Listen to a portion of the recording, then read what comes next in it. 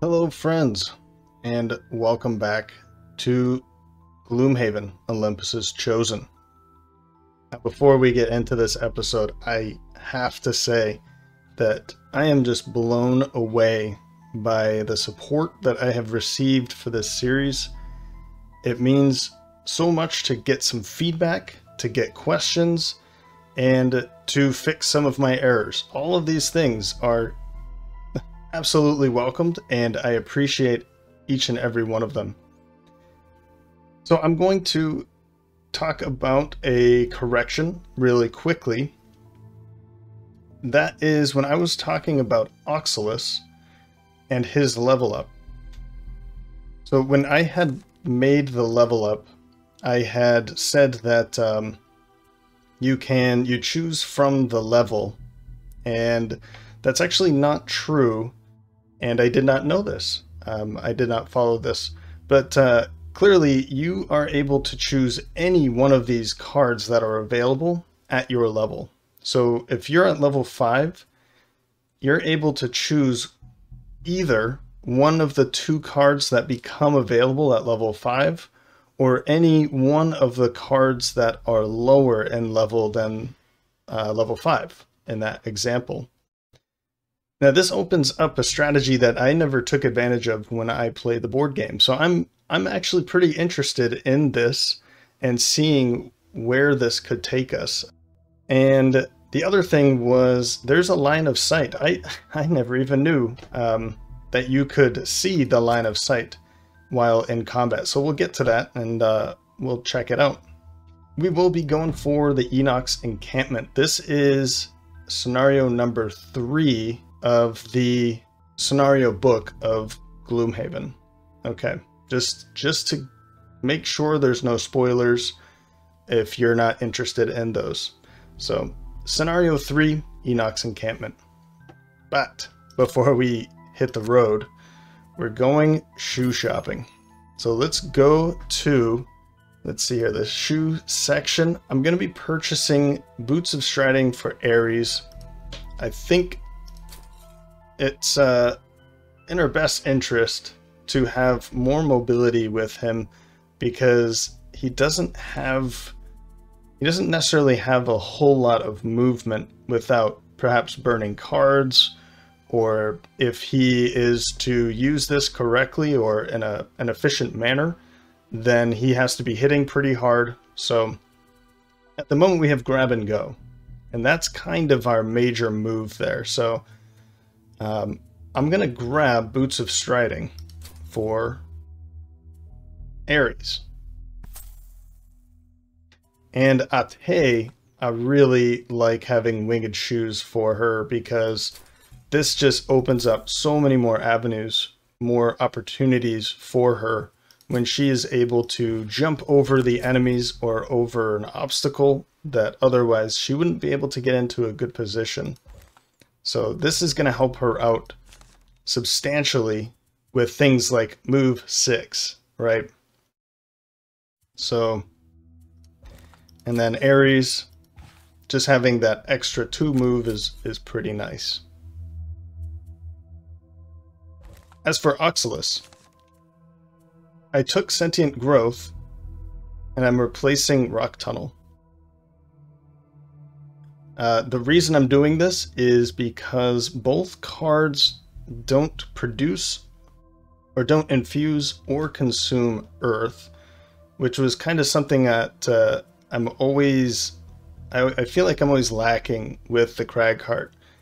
I was considering crushing Grasp, but this is one that infuses earth, so I wanted to kind of keep all of the cards that infuse earth at least, and I'm not ready to drop any of the other cards that consume earth. So I think this one is okay to get rid of. It does get rid of this burned jump move 5, but we already have that with Crater, a move 4. So that's, I don't think he needs 2 jump cards that burn. I think 1 is sufficient for him. And the other part was Rock Tunnel, destroy an adjacent obstacle. while that gives him a point, Heaving Swing does the same thing, except he's also making an attack. Okay, well, that's probably enough. I'm not going to go to the Temple of the Great Oak. I don't think we need any blessings here. So we're just going to hit the road.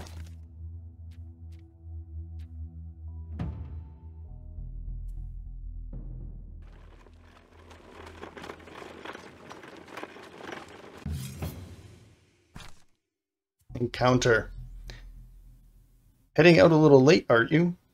The guard at the wall looks at you passively. You grunt in response and head through the opened gate. Nobody's going to go looking for you, your corpse, if you don't return. The guard shouts at your back. You end up embarking out the road much later than you had hoped. Events in town saw to that. But as the dusk settles on the horizon, you feel confident that you are up to any threat you might face. And then begins the howling of wolves, vicious, foul beasts, and judging from their sounds, they seem to be getting closer, potentially hungrier. So I think, let the wolves come, right? Or we can just run away. I think because the brute is here, and the cragheart, and potentially, I mean, all three of them could probably, I could see them all saying, let them come, right? So let the wolves come. Confident that the wolves pose no significant threat, you stand your ground and prepare for battle. The pack comes ragged and hungry, slowly emerging from the dark, and surrounds your party. There are more of them than you expected, but not enough to take you down. You suffer a bite or two, but are able to fight them off. So each character starts the next scenario with 3 damage. That's not bad. We can handle that.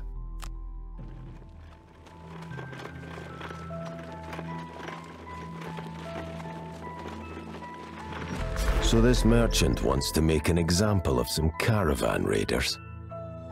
Yeah, seems reasonable enough. For the right amount of money, almost anything can be made reasonable. You enter the Dagger Forest and begin to track down the encampment using Jekserah's crude map. It is well hidden, but following the signs outlined on the parchment, you find a dense cluster of huts in a small clearing of the forest. All that's left is to head in and make that requested example. All right. Well, make an example of the Inox who crossed Jekserah. So we're facing some archers, guards, and shaman. So 2 of them can attack at range, and then the Inox guards work fairly similar to the bandit guards. All right. Ares, do we want to go sadist or executioner? Kill 5 or more monsters, or kill an undamaged with a single attack? Ooh. I'm thinking kill 5 or more monsters. I don't know if executioner is possible at this time with 6 health. Yeah, let's go for sadist. Oxylus. Plunder, loot a chest, so there is going to be a chest in this. Or kill 3 or fewer monsters. Okay, actually, because we've taken sadist, pacifist might be a good... That one might be a good one to go for, and we can leave the looting to whoever actually gets there. That makes sense. And finally, Ate. Aggressor, have 1 or more monsters present on the map, or die hard. Never allow your current hit point value to drop below half. Let's go die hard with her, I think. This does give 2 perk points to her, which is pretty nice. I think we go die hard, because aggressor might not work, whereas die hard I can force that to work. So, all right, let's go on in. Ooh, okay, our objective. Kill a number of enemies equal to 5 times the number of mercenaries. We have to kill 15 enemies. And then maybe I should have seen what Oxylus... Yeah. Okay, well, anyway, here we go.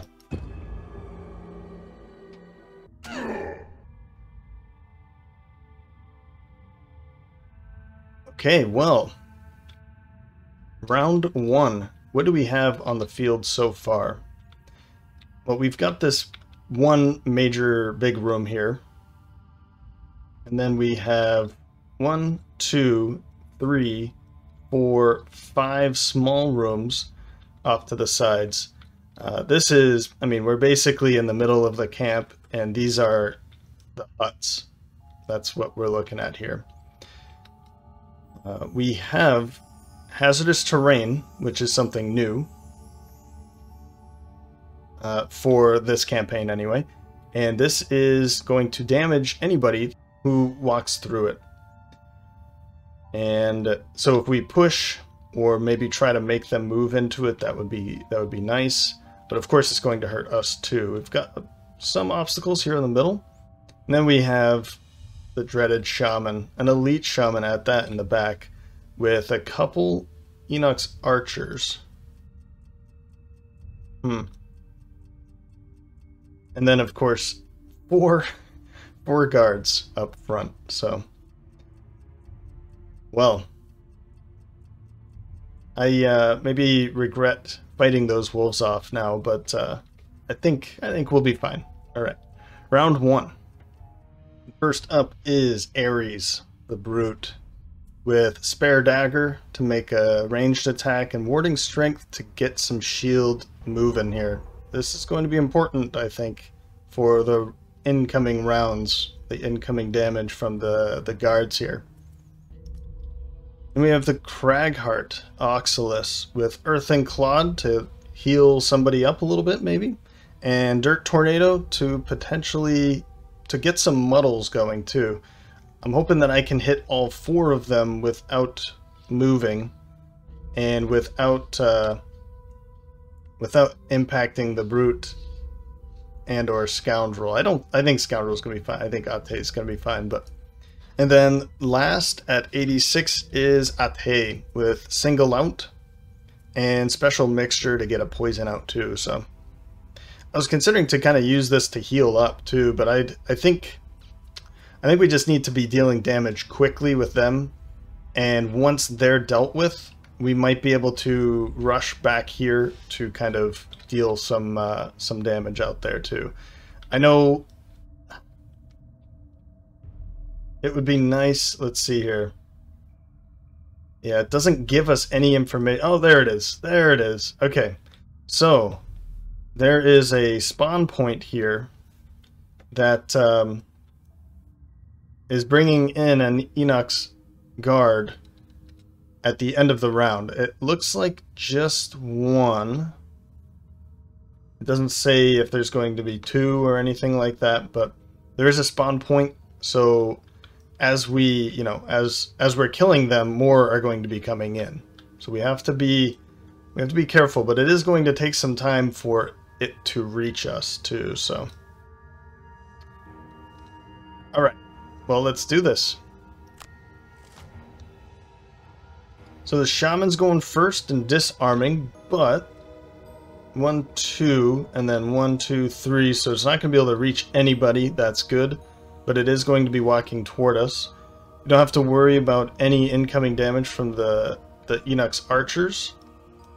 They're too far away, and then the guards are only going to move 1, which is good, which is really good actually, because these 3 aren't going to be able to do any damage to us.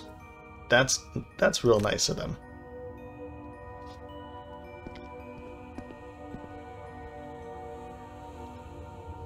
So I'm wondering, actually, should I pull a...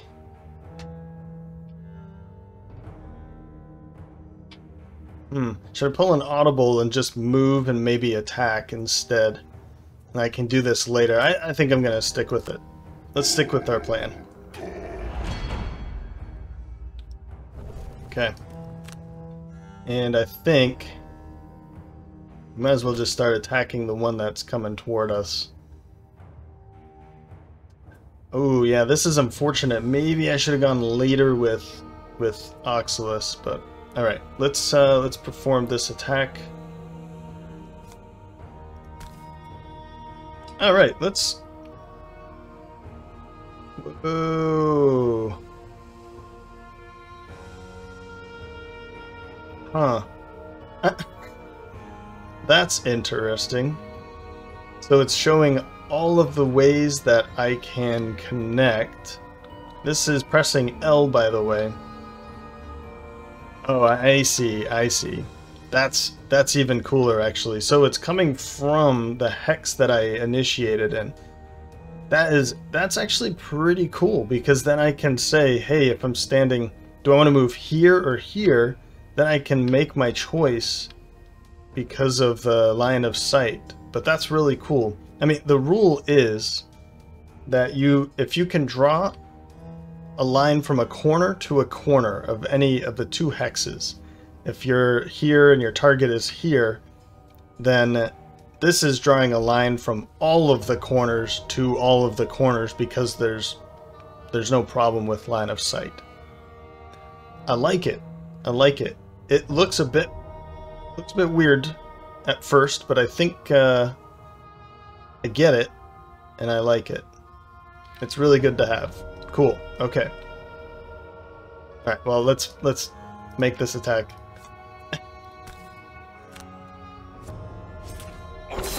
Cool. Half health now. That's nice.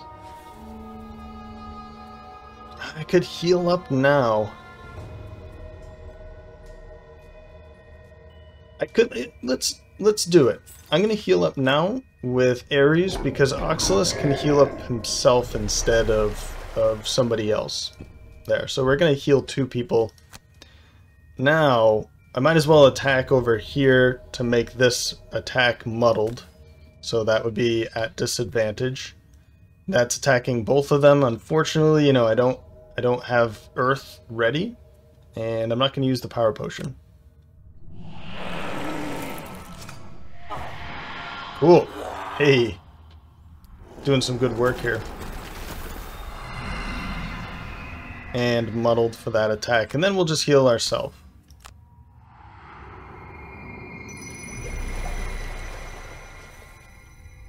Right.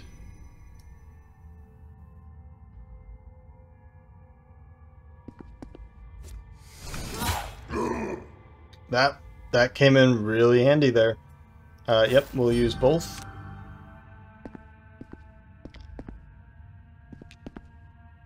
Yeah, if I had waited to go late with 82 with Dirt Tornado for Oxylus, then I would have been able to attack these 3 instead of just this one, or maybe these 2. Which would have made it more efficient, but I made a mistake. Oh well. And I don't know if I want to just move here to finish this one off. But I could do something like this. I can move here to poison this one and then finish. Yeah, let's do it that way. I like that. So I'll move here.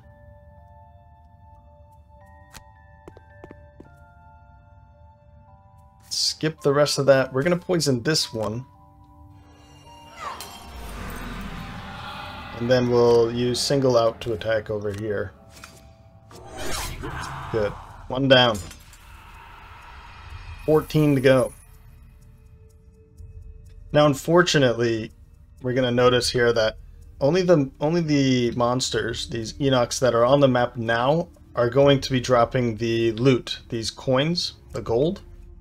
Any monster that spawns in after the first round does not drop any more loot.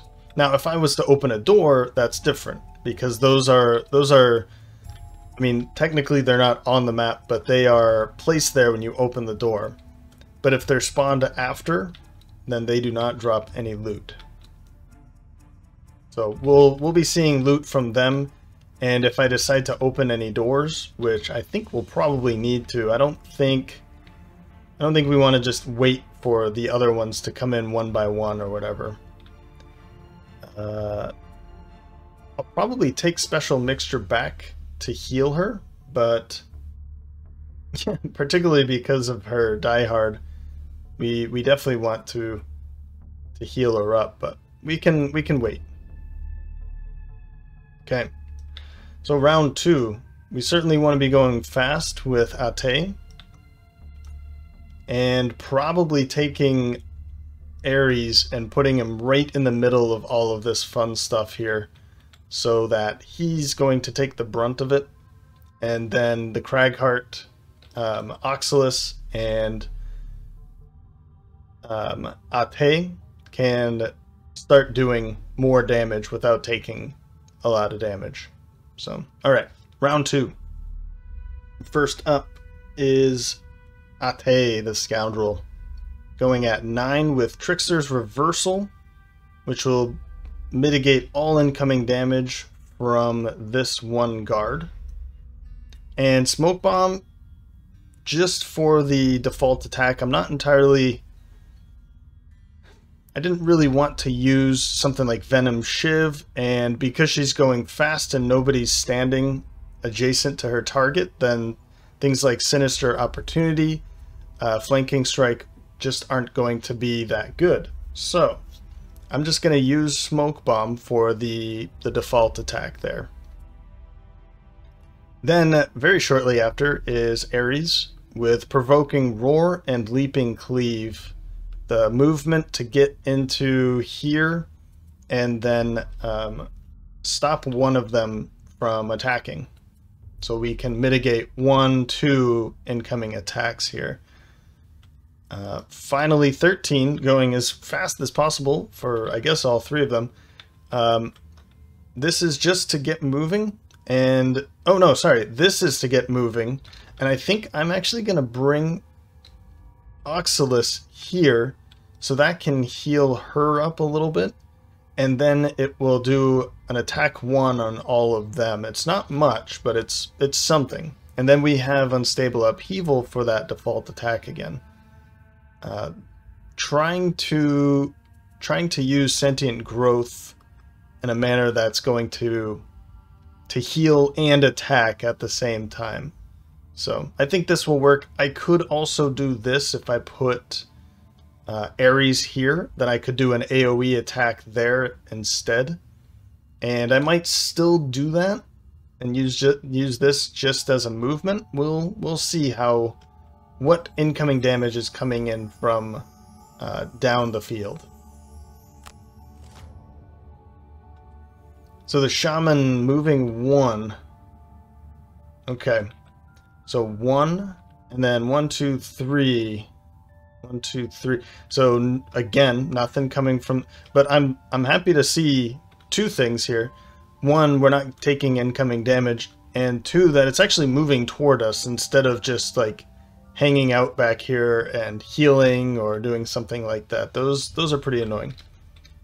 The Inox or Inox archers are going to move 3. So 1, 2, 3, and then a range, so we don't have to worry about that. And then the guards are move 2, attack 2. Nothing too terribly special. But we can stop you from attacking.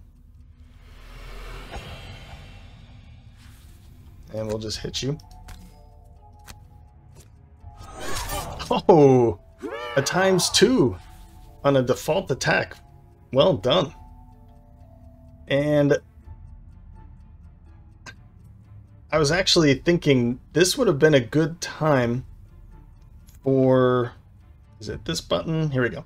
That would have been a good time last time to use the stamina potion to get special mixture back immediately, where I could use Trickster's Reversal like I just did and heal. Like I didn't need to attack. I could have just done this and then attack, right? Or heal herself. But I will take the 6 damage. I am not disappointed with that.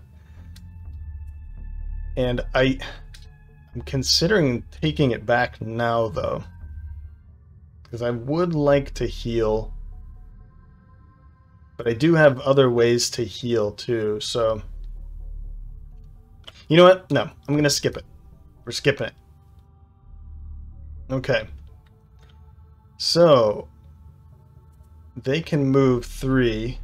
1, 2, 3, and then 1, 2, 3. So actually, if whoever is standing here is going to be attacked, it's not a lot of incoming damage.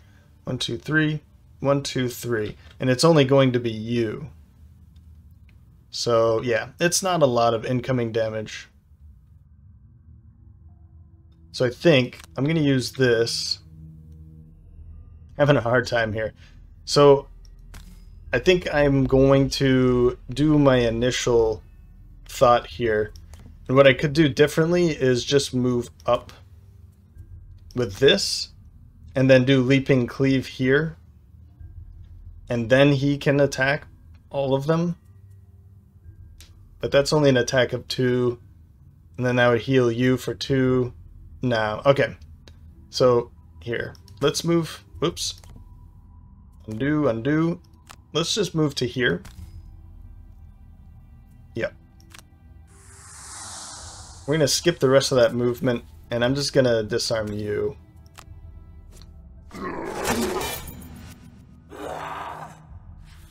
Alright. Now you, let's definitely get you into here. That's going to heal both of you, 1, and then perform an attack on all of them. That is pretty good.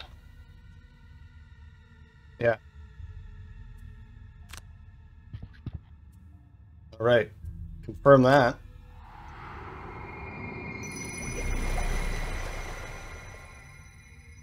And confirm the attack. A power potion? Nah. No. That's not worth it. Okay. Nice. But that's okay.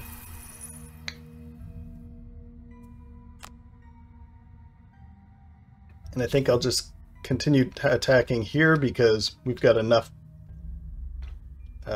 adjacent targets. We have enough mercenaries around this one, so we'll be fine. Oops. Attack you. Super.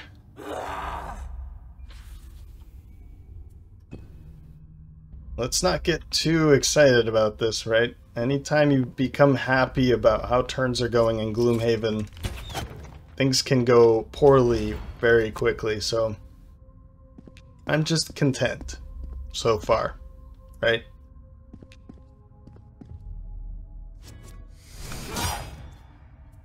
Just content. Round 3.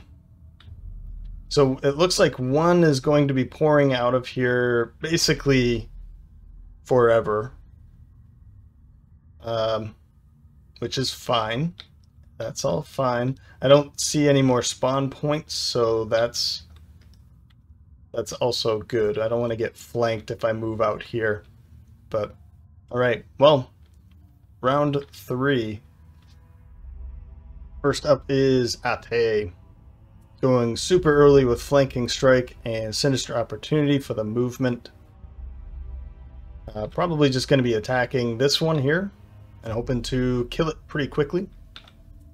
If that doesn't kill her, then Ares will follow with eye for an eye for the movement and skewer to get through both of them. Hoping that's going to be the finisher that's going to help out with Sadist.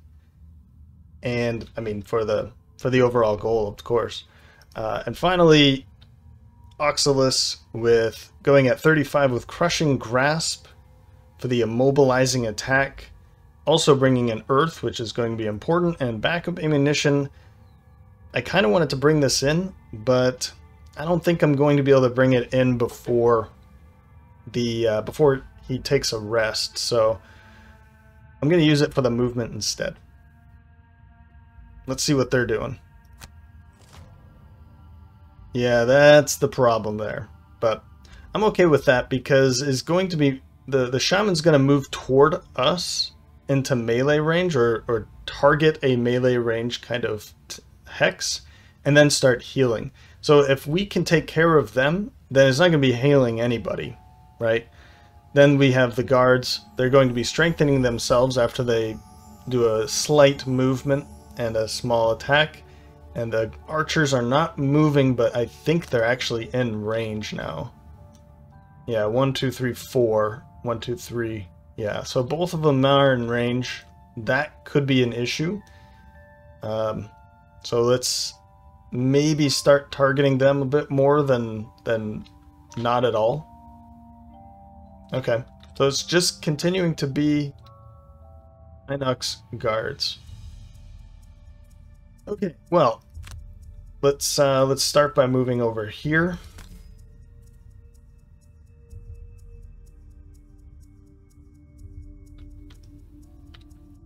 Yes. And we're going to just skip this. We don't want to move him around or anything, but we'll do flanking attack here. Amazing. It didn't kill her. That's good. But it's close enough that we've got good chances of killing both with skewer here. Now is probably a good time to take a card. I'm thinking singled out, but I'm also thinking special mixture because the top and the bottom abilities are good for special mixture. I could heal up. I guess we don't need 3 heal, but it would be nice to heal up a little bit. And I don't think we need it. Single out would be good. It's just a late card, and it still has that same as flanking strike. So I'm gonna go for single out, and I think I'm gonna bring it now.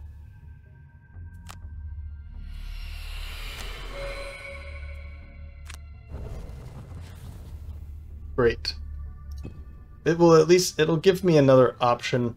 If I don't want to go early, I can go very late with her. And that's kind of my play style with her. I really like having either very early or very late cards in my hand always for her. All right, let's take a step back. Or because we've got hide armor, warding strength, maybe it would be good for us to start moving toward them instead of just moving back again.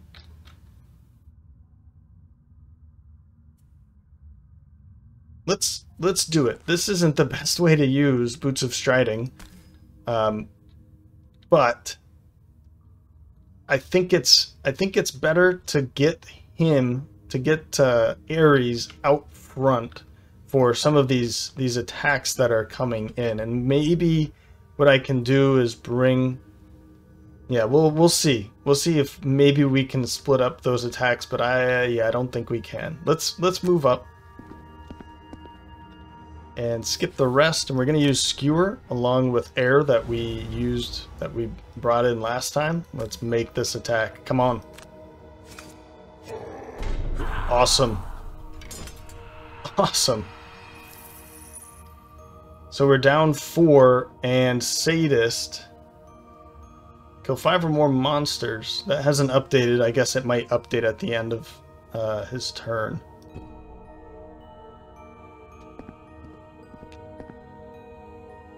Good. Yeah. 0 incoming attacks. 0 healing. That's how I like it with shamans. So this is going to move 1. My thought with this was I was thinking to move up here and then immobilize the shaman, and I still kind of like the idea. And unless I go way over here, there's no way.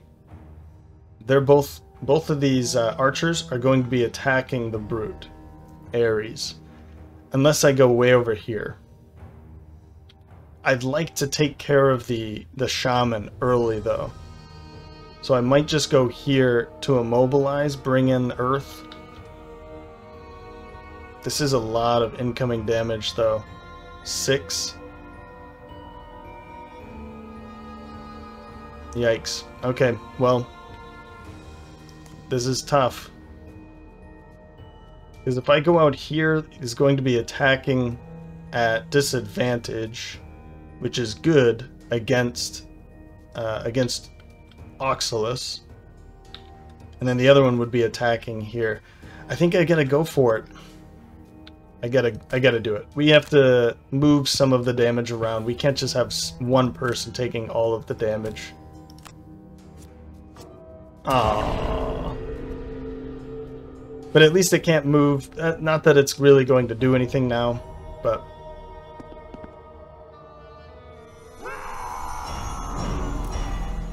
yeah, that's unfortunate, but it's okay. We've taken out those first 4 in a pretty efficient manner, I think. Good, okay. 0 damage from there. And just a couple damage here. That's not bad. That's not bad at all. Okay, well. Round 4. It's going smoothly. So far, it's going smoothly. I can't be excited about that though. I can't. We're going first with Ate, using backstab for the movement and venom shiv for some poisoning attack. I really went back and forth on this one, and I think getting some poison out might help if the shaman decides to heal. Then that way it's only going to remove the poison instead of doing any healing. And if it doesn't, then we've got some poison on our target, and that's going to help us anyway. Then is Oxalis, our crag heart with rumbling advance to heal. Ooh, no, sorry. We're going to be moving and using Crater to do attack. This is another one. I really wanted to heal, and maybe we do. Let's see what incoming damage is coming. And then finally, Ares, going late with balanced measure and grab and go. So move 4 and attack for 4. Let's see that combination. This is when the Boots of Striding really shine with the Brute with balanced measure for the attack. But we already used it, so an attack 4 is still not bad though. Okay, so... oh no. Even they... so we've got a lot of incoming damage. 3-6 from the archers. We are in range for all of that. Then the guards. That's another... yeah, okay. And then the shaman. Alright. Well... I still think it's worth going over here. I'm probably going to poison... or should I go over here? No. Let's move over here. I kind of want to pick up some loot too, but... yeah, let's go here.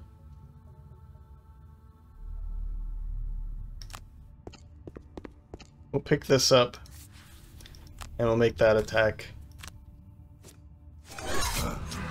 There. Poisoned.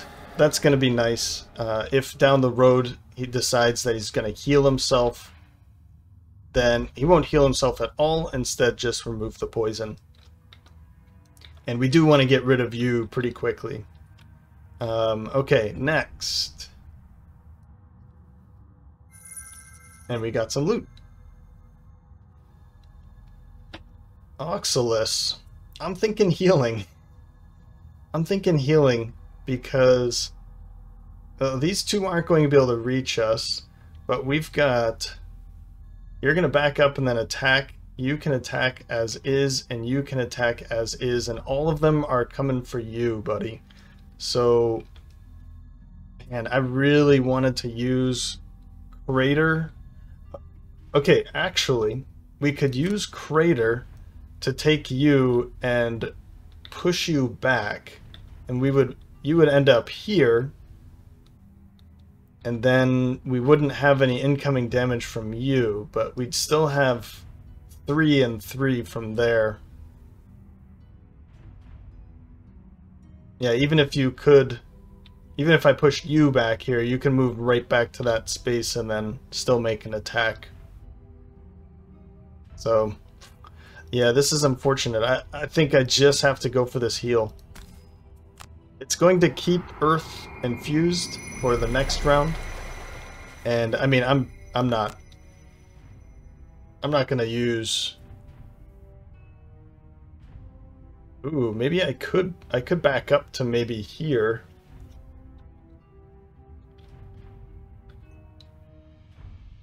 I could back up to here, actually. And that's going to spread out the damage a little bit. That's going to make one of them attack the brute instead. I like that.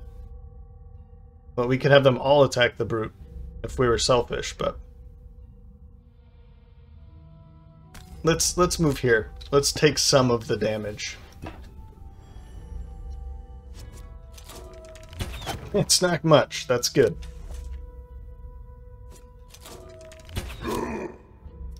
Good.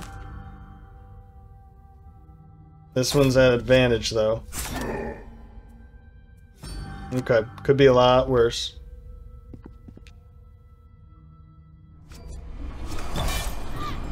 Wow.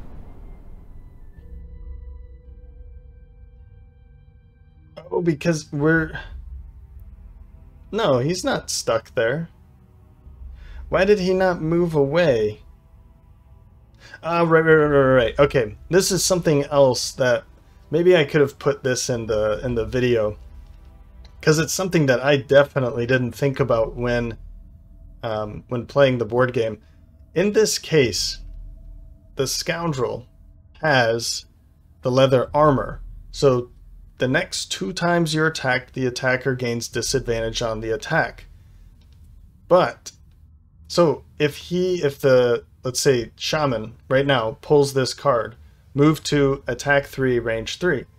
So why would it move away when it's already going to be attacking at disadvantage? The answer is it's not going to.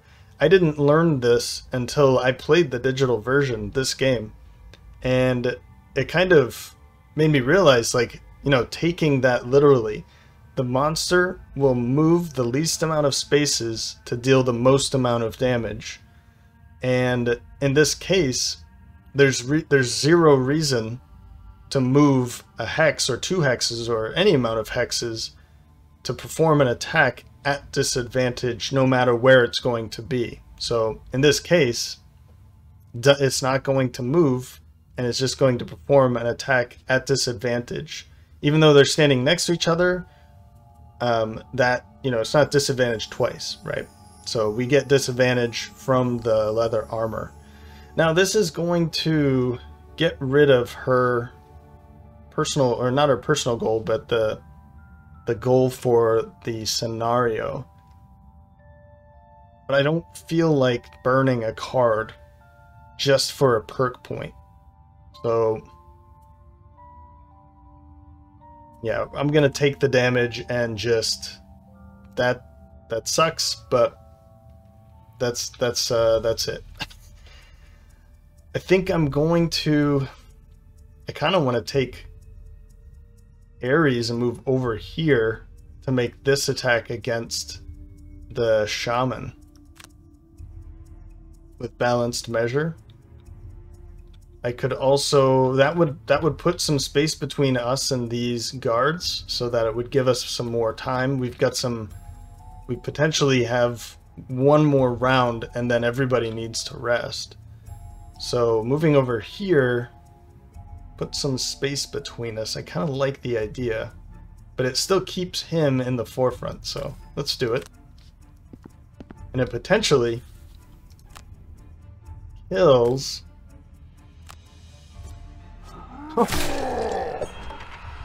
Amazing. Okay, I'm too excited right now. I'm too happy, and this is not a good thing in Gloomhaven. It's not called Happy Haven or Joy Haven. It's called Gloomhaven. No matter how good things are going, gloom is around the corner. Okay, well, round 5. we are a third of the way through. We have 1, 2, 3, 4, 5, 6 enemies on the map. We haven't opened any of these doors yet, and I think it would be in our best interest to just open a door, potentially, you know, fight some of these. It would have been nice to take these two out already, but I don't see that happening anytime soon. And then open this door to find a couple more enemies, and by the time they reach us, this would be empty, and then we could take them on. But yeah, I'm not seeing that happening. So anyway, round 5, we only have a couple cards. Let's take these two to go early. We can use the shield bash to gain some more shield to mitigate some incoming damage potentially. Scoundrel. Let's just go late with throwing knives. We can make a couple attacks, but we don't want her to be the target anymore. So, and then Cragheart or Oxylus. I guess Heaving Swing and Massive Boulder. This is going to be good if they end up standing next to each other. We can deal some damage to like everybody. And actually, Heaving Swing would add +1 to the ranged attacks. I was also considering to place some of these out too. I could put one here and here to... It's not really going to make a bottleneck coming this way, but I thought about putting 2 here very early on and then just hanging out over here, but no. Okay, let's go with Heaving Swing and Massive Boulder, and maybe something cool could come out of it.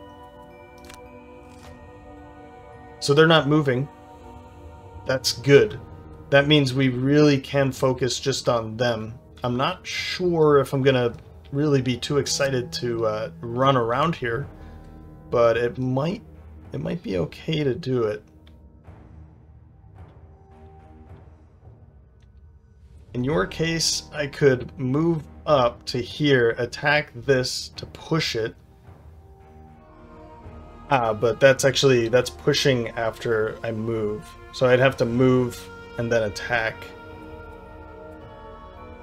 I don't know if I want to burn one of these cards, but I think it's probably fine.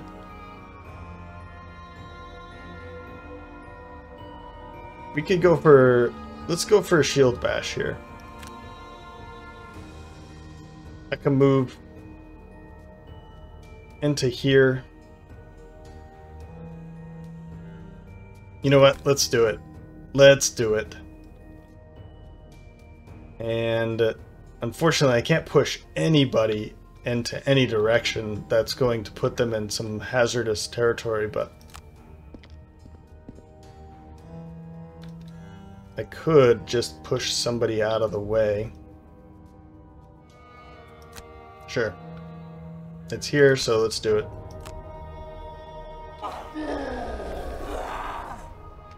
And we'll burn Shield Bash for an attack 4 and stun on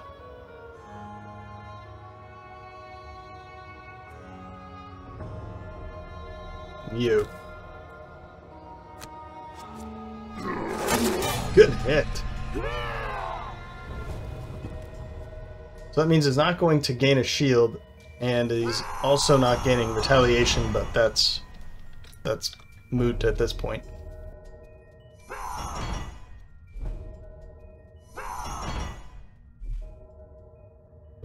All right.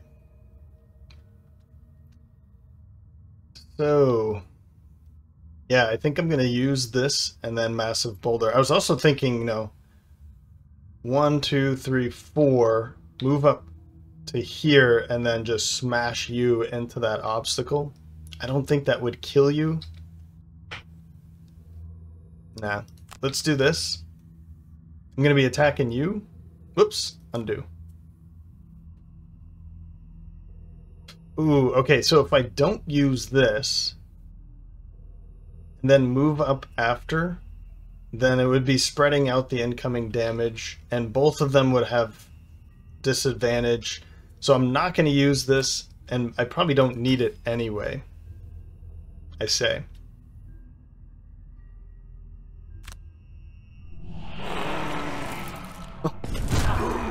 This is completely opposite to what has gone in the last episode, but I'll take it.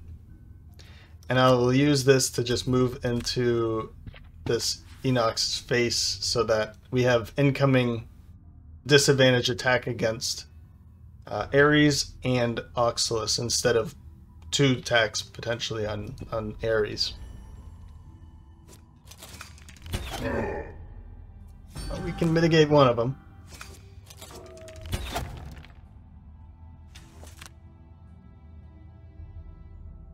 And then Scoundrel.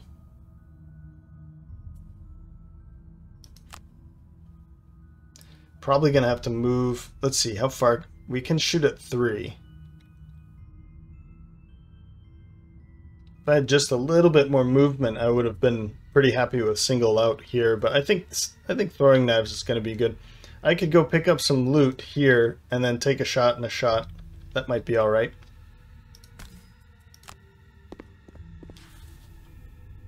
We desperately need to get rid of these guys. They're going to be hitting the hardest, I think.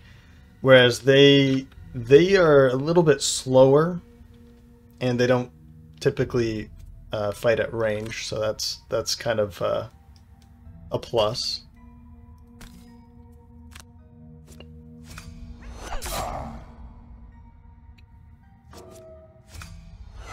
Okay, 2 zeros. That's not bad.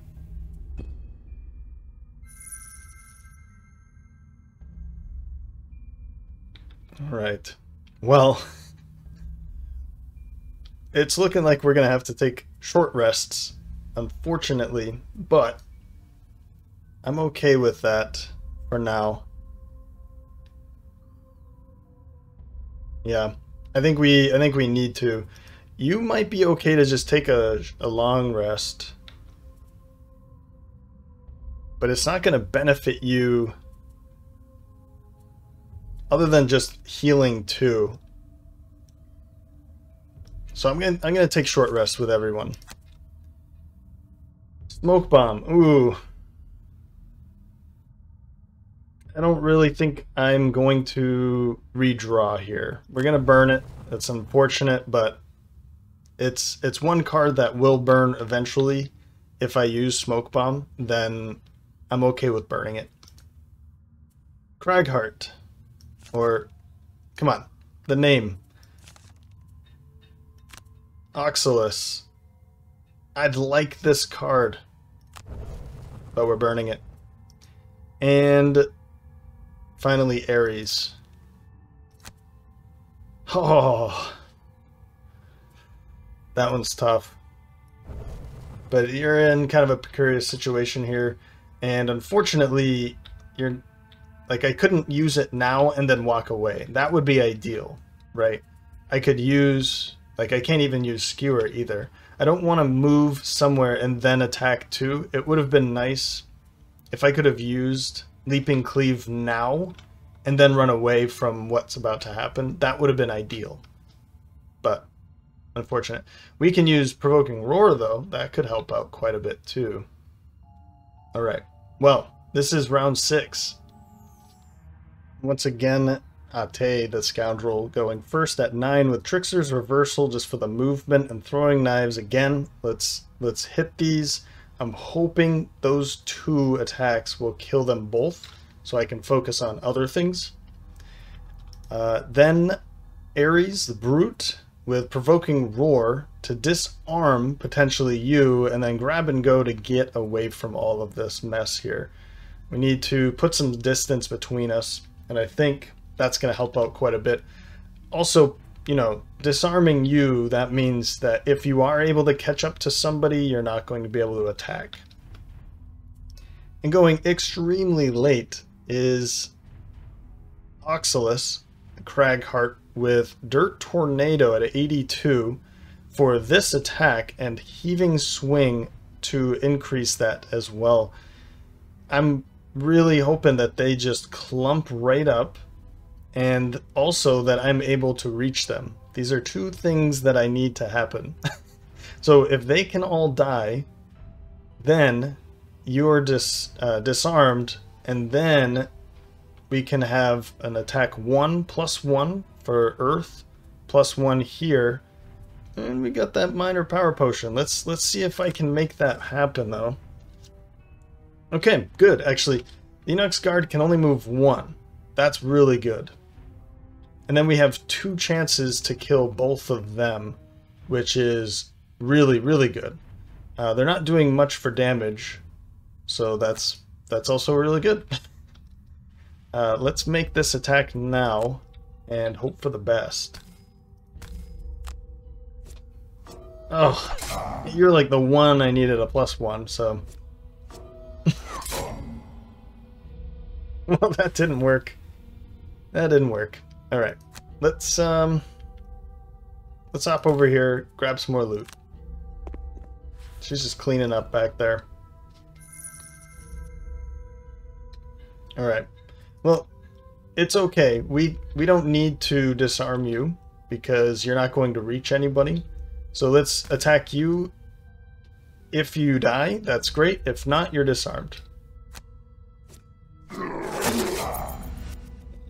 Okay. Remember what I said. Don't ever get happy in this game. Which way do we want to go? Probably this way, right? That's going to bring these enemies that way. If I move over here, maybe they'll target you. So yeah, let's put us over here. Yep. I still want to open a door, but we might not, you know, maybe we will.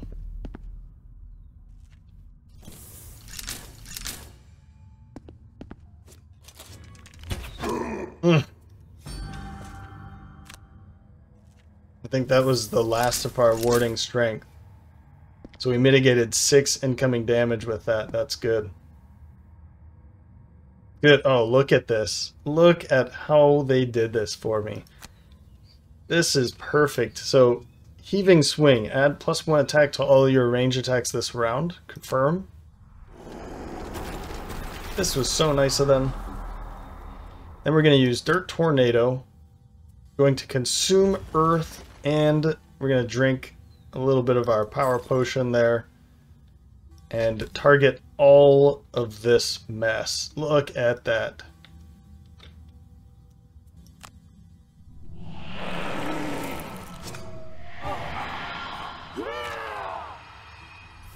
And we only killed 1, which is really good because he's a pacifist for this turn, or for this scenario.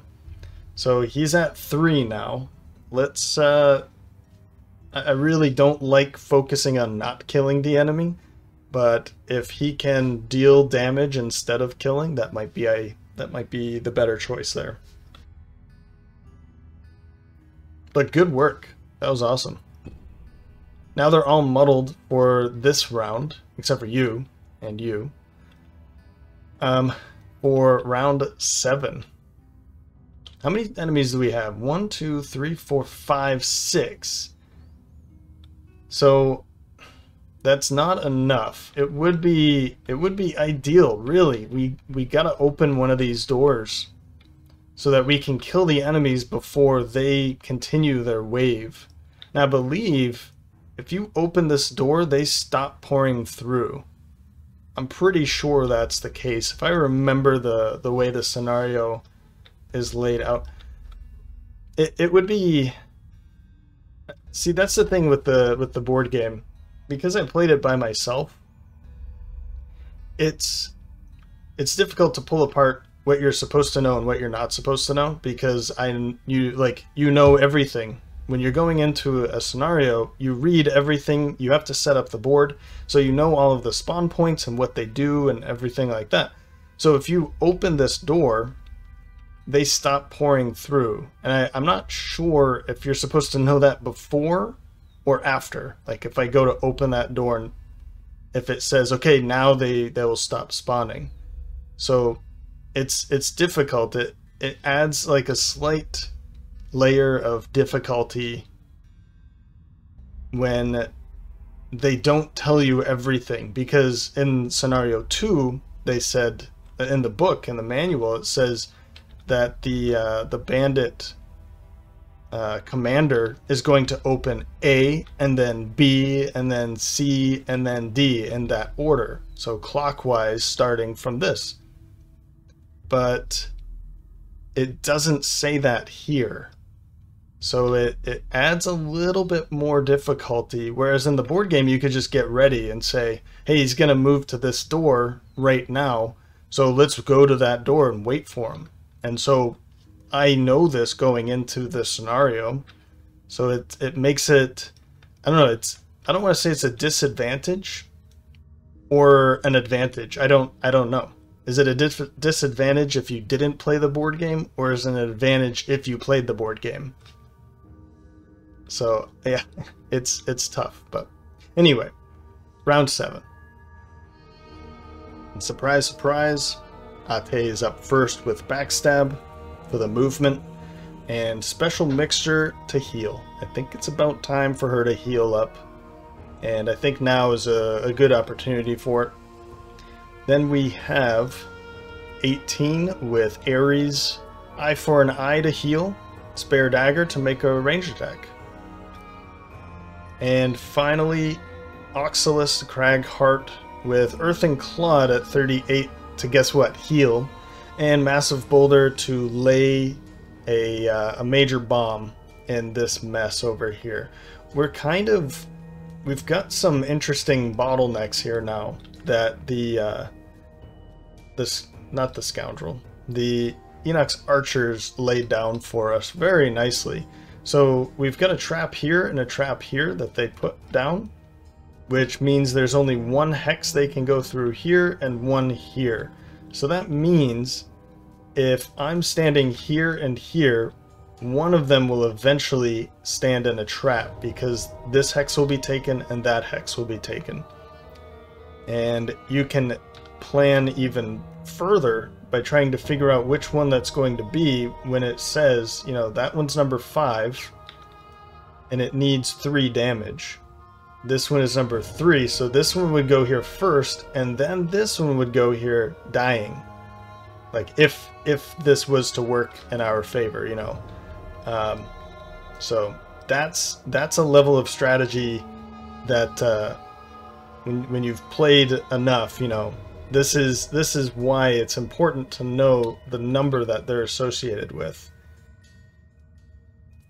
Let's see what happens now. So, okay, the Inox guards are going to move very slowly. That's good. And the archer, let's try and take care of that archer, I think.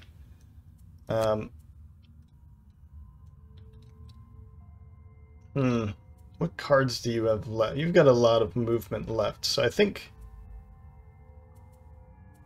yeah, let's just back up.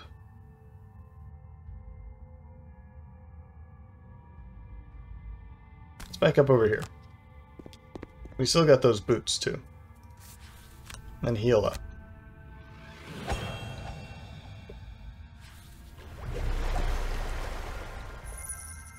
She's making bank, by the way. I wonder if we can see... Oh, we can! Right there. It says that she's holding 8 gold in her pockets. You're holding 0 and you're holding 0. So, Scoundrel's doing what Scoundrel does best. Just hanging out back there by herself, and she's still doing damage, which is good. But...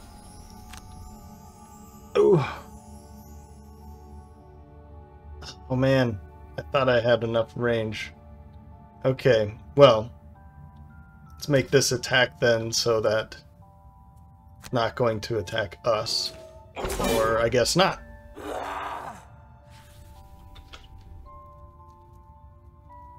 Okay.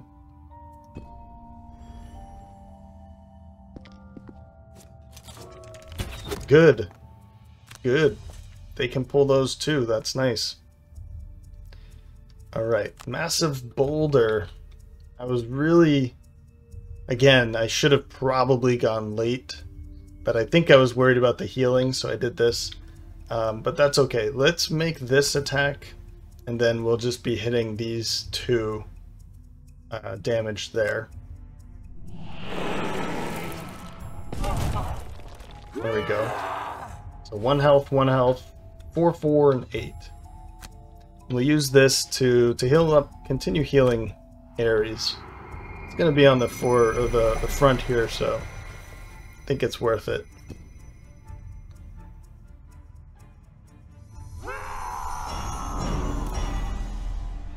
So you notice here, he didn't move. Or she did not move around the other Inox in front of her. And that's because she's not going to get ready for the next round. Meaning that, you know, to get to the closest target would be to walk through here. This is not getting her closer to her targets. So she's stuck back there. So it helped us for, you know, it's just one, but it helped us in a way that the others went later than her. And what's her number is 2, apparently. Yeah, 2. So the others were going later so that she couldn't walk around them or through them just with that move 1. Again, this number is very important. Got myself some coffee here. Ready for round 8. Starting off, no, not with you, with the Brute. Look at this perfect opportunity here. Skewer right through this, and then balanced measure for potentially a lot of movement. We'll see where that gets us. Then at 77 with Oxylus, backup ammunition, and unstable upheaval. Not sure how I'm going to do this. Let's see how it works. But I've got a pretty interesting idea for it. Ooh, you know what? Now that I think about it, I forgot about the pacifist while I was choosing this. My wonderful idea here is move 3, 1, potentially, you know, moving into here, or I'm not sure if this trap is still going to be here. We'll have to see. But moving into this kind of area and then using unstable upheaval to do an attack 3 against all enemies up to 2 hexes away. And that basically would be everybody. But that could potentially kill a bunch of enemies, or you know, at least 1 or 2, and that would kill pacifist.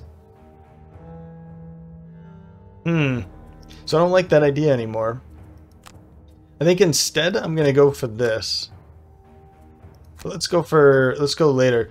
Let's find a heal, and I think I'm gonna use this for, oh man, now I don't know if I like any of these ideas. Alright, that's what we're gonna do. We're gonna go late with avalanche and backup ammunition. Maybe I'll use it, maybe not. Avalanche, I can throw an obstacle here so that they will not come this way anymore. They will walk around, and then that will give us some time to perhaps open a door or something like that. Whoops. And then finally Ate, just going as late as possible. And my idea is to jump over these obstacles to potentially kill this Inox archer. Let's see if I can do that. Okay, they're not moving. The shield is kind of annoying, but I think we can get through that. Not a lot of incoming damage from the archer, so I'm cool with that.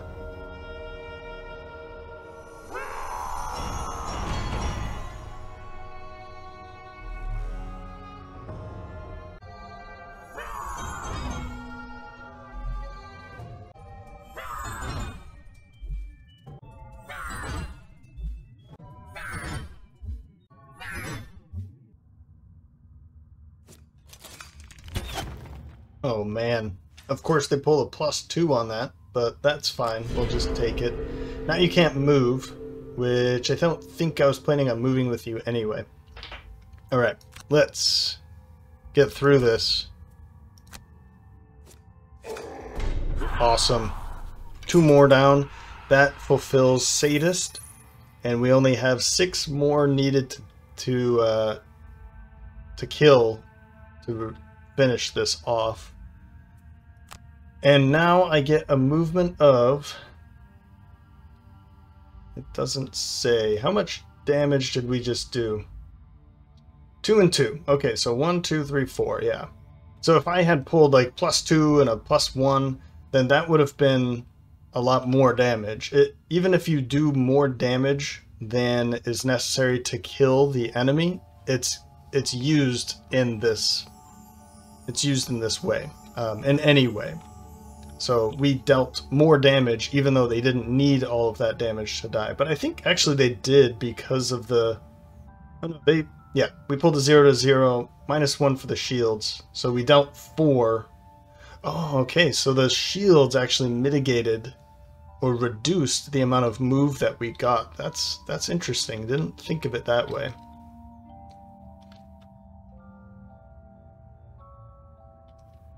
Now, which way do we want to go? We can go this way to open. I'm not going to open the door now. That'd be crazy. Or, like, do we want to open this door or this door? I say we open this door while they figure out a way to get to us. So I'll just go here. I'll go back there.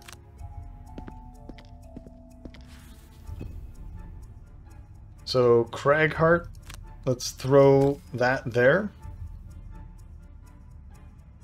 And I don't care about putting any obstacles here.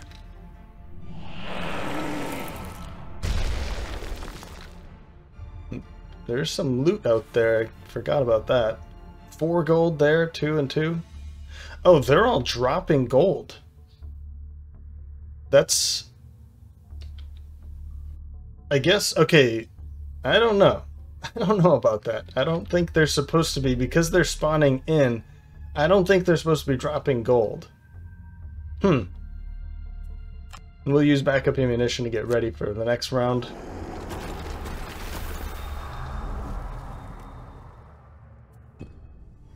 And you, let's definitely move in. So we're going to use our boots to jump over all of this. And actually, let's undo that. Oh man, I kind of want to grab this gold, but then you'd have to run through the trap in order to get back out. My idea is that I can run this way next round. So I'm going to have to do it this way, unfortunately. And we'll attack here. Finally, this is round 8. Finally took out that last one. Round 9. Okay. So we're going to have to take some rests, but fortunately, they're not going to be able to come through here to attack, and they don't have any range. So what we're going to do is go as fast as possible and then run. So we can still make an attack with single out, and then flanking strike we can just run away. So that means the brute can take a long rest, and I kind of want to just long rest with you, but I am really afraid that they pull that range attack card. I think they only have that one, but man, it's bad if they do. So I think I'm just going to pull a heal to back up. And I'll use this to continue healing you too. I think that's good. Then we'll open this door, bust it down, see what's in here, and by the time they get around to us, we've cleared this room, we can take out some of those ones. Maybe do some range attacks, something like that. Okay, so they're just going to move 2 and 2. That's not bad at all. So we'll make this attack here. Amazing. That's 1 more down. Yeah, they're still dropping gold. I don't think they're supposed to. I almost want to just hang out right here because... only one of them is going... No, two. Here and here. Yeah, so I don't think that's a good idea. I'd like to pick up this gold, though. So we'll go through here and then over there.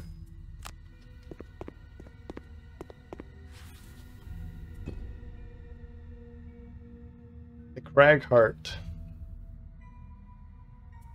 Now, do I just, like, continue attacking? I'd like to say yes, but I also think it would be nice to just continue healing up.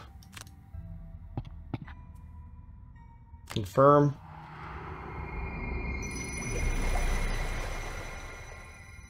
And skip that attack.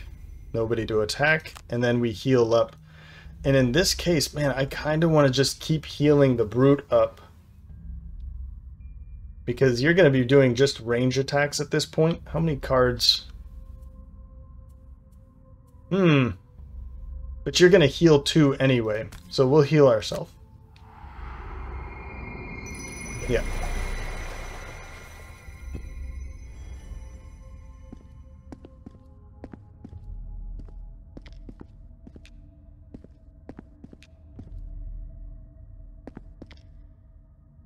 Awesome. Okay, heal up. This means we're getting our hide armor and boots of striding back, which is good. I'd like to keep grab and go, just in case I'm able to grab some loot. I'm thinking balanced measure. Yep, balanced measure it is.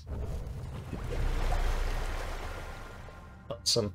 So I'm thinking let's jump into this room, kill whatever's in here, and then by the time they get around to us, we'll be able to deal some damage to them. I'm just wondering how many enemies might be in here. It's not going to be much, 2 maybe, but let's go for a maybe provoking roar, grab and go. 1, 2, 3, 4. That means I can get anywhere in here and disarm them. And then we'll take these 2 cards and just see what we can do with it. And then you, my friend, if they pull that again, you're screwed. That range attack, because that could be 1, 2, potentially 3 incoming attacks. One of them is going to be using the leather armor. Let's go for it. Let's long rest. Okay, they're just going to move 2, so they're not going to be getting to you anyway. Alright, let's do this.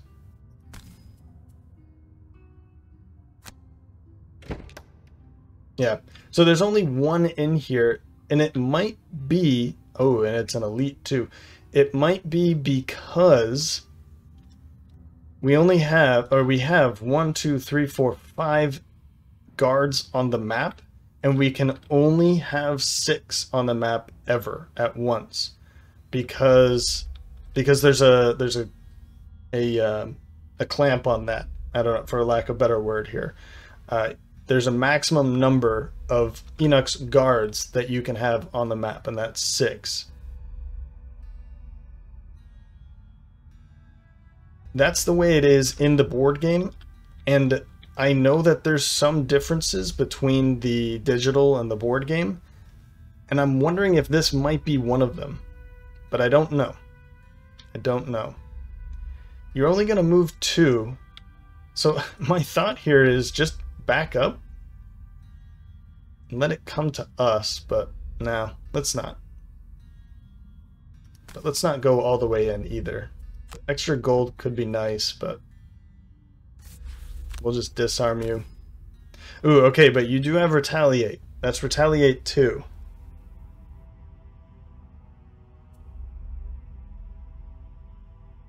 Yeah. So I dealt 2 damage, I took 2 damage. I don't know if that was worth it.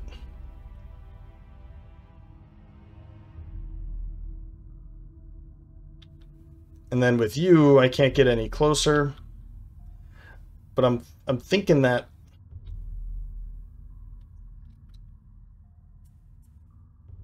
yeah, you're not actually going to be doing anything else. Like we're going to just take a long rest here after this. So I might have you just get ready. Yeah, let's do that. We'll skip that.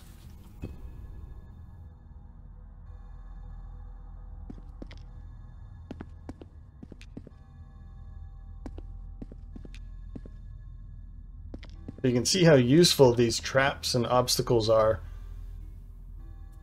They don't want to hurt themselves trying to attack us, so we can create these mazes for them to have to walk around. Let's get rid of special mixture, I think. I think that's alright. Okay. Okay. Round 11. Just 4 more enemies. And okay, that answers my question right there. So one was supposed to come in, but we are at our maximum. So this is another way of controlling the field of if we kill one, or if we don't kill one, then one doesn't spawn. All right, so over here was one of those opportunities. Maybe I shouldn't have killed both of those with that skewer a few rounds ago, because that wouldn't have allowed another Inox guard to be spawned. That's one way to think about that. So, all right. Well, I think long rest for Oxylus. Potentially eye for an eye to heal, and then I almost want to use this.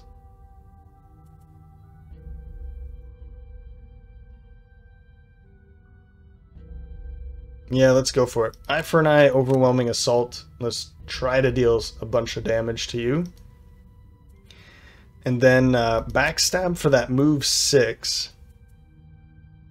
And I'm going to use throwing knives so that I can use to fight them a little bit more. Well, if that's the case, let's use Sinister Opportunity for some move instead. They're not going to be able to catch up. So we can make a couple attacks and then back up a little bit. Or we could... No, let's make a couple attacks. Yeah. Okay, yeah. So they're going to move 1 and then range attack. That would have been painful if we were over here resting at that point. So let's make a couple attacks here. You and... I guess you. Almost dead. That's good.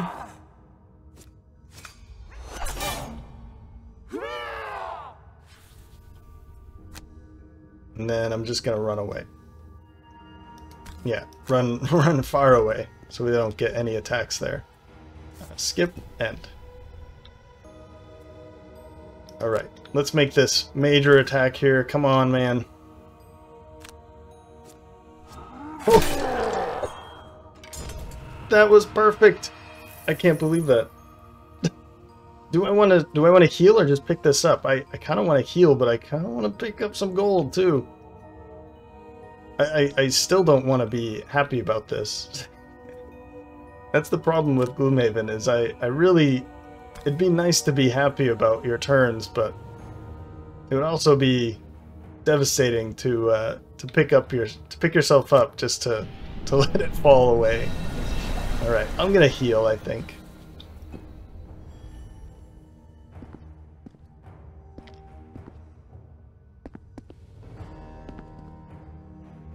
Cragheart, alright. Let's heal you up too. And I'm thinking... Yeah, Crater's already gone. Okay. I was just thinking, where's my jump card? It's already burned, so... We'll burn this one. I don't think he's going to be in a position to loot So we'll go with that. All right, round 12. So you can see now another one spawned in because there was one available. Okay, well, let's go with those 2 cards, I guess. But let's go late as we can go, I guess.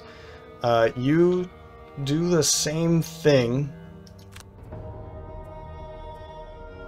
And we'll use Venom Shiv as well. Let's use those 2. And then go late again here. And I'm thinking 1, 2, 3, 4. Yeah, let's get Dirt Tornado. There we go. Massive Boulder should get us up close enough that we can use Dirt Tornado on that whole group. Or maybe let's do Sentient Growth instead. Let's make a smaller grouping so that we don't kill you. So that we can keep Pacifist. Okay. Yeah, they're just going to move 1. That's good. They'll stay grouped up then. Well, if that's the case... oh, I do have this. Okay, perfect. So I can run up to here. That's not what I want. Let's use this one. I was considering to burn, but a move 6 isn't really necessary. I've got Boots of Striding, so let's move up to here. And you're just going to move 1, so there's no attack coming there. And we'll make that kill now. I hope. Yep. Good.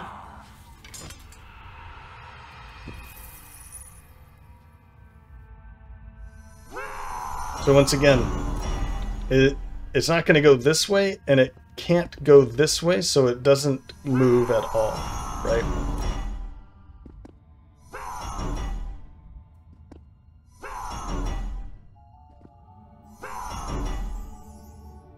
All right. Well, that's the case. I think I'll just run up with a poison instead of single out. Whoops. And I did it anyway. Yeah, so we'll walk up right here. And then just poison you with the Venom Shiv.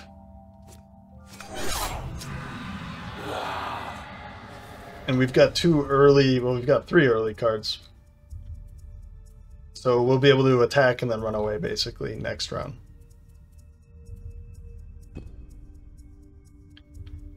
And for you... You kind of got screwed back here. 1, 2, 3. Yeah, it would have been really ideal for you to stand here for that. So, 1, 2. I could use this instead. Man, I just don't want to make an attack, right? So let's undo. I think my best thing is, let's just move up to maybe here. And, right. So this is something cool. Oh, now is a good time to actually check line of sight. Okay, so it doesn't show up if you don't see it. Okay, cool. That's super helpful. That's awesome. All right. So this is range 3. So let's say 1, 2, 3. But if you press R, you can rotate it, and you can actually gain one more hex with your range.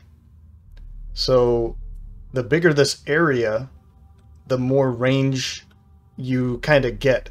You can target a hex that doesn't have an enemy in it, as long as there's at least one enemy in the AoE, no matter where. So over here, I can't target this hex, but what I can do is, whoops, rotate this so that it does, I'm targeting this hex now, and I will be able to attack that enemy, that monster.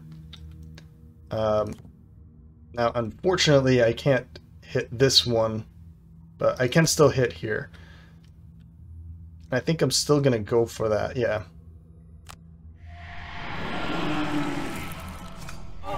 Okay, a couple more down. We just need to kill 2 more. So this is one that's going to be down, and probably that one next round too. So we'll see if we can get this. We're just going to do a short rest and plow through this.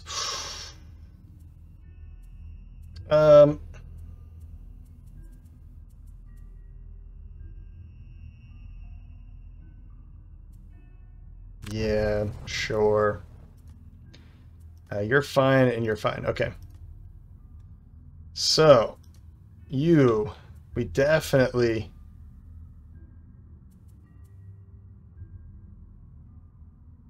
Let's see here. We can use this to attack 2 enemies because of that. I forgot this in the last round. But I wasn't able to, and I wasn't going to attack you because I have pacifist. I didn't want to just by chance kill you. And let's see here. So I could do Dirt Tornado on that group still. Yep. Do a little bit of movement maybe. Let's go really late and do Heaving Swing with that.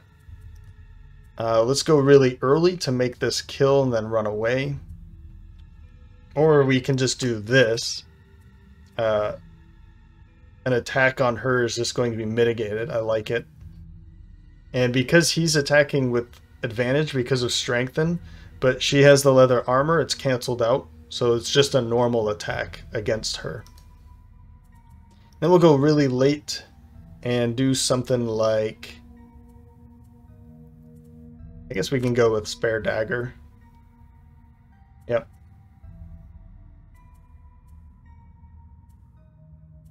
No, I don't like it. Let's go early. Well, we'll go a little bit later. You'll see why. Okay.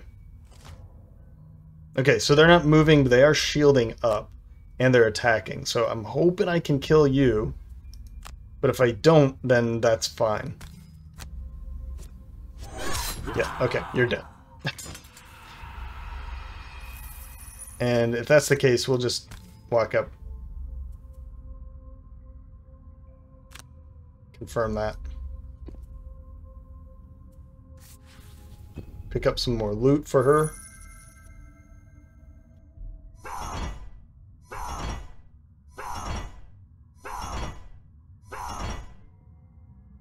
So I think it's safe to say now that this went pretty smoothly.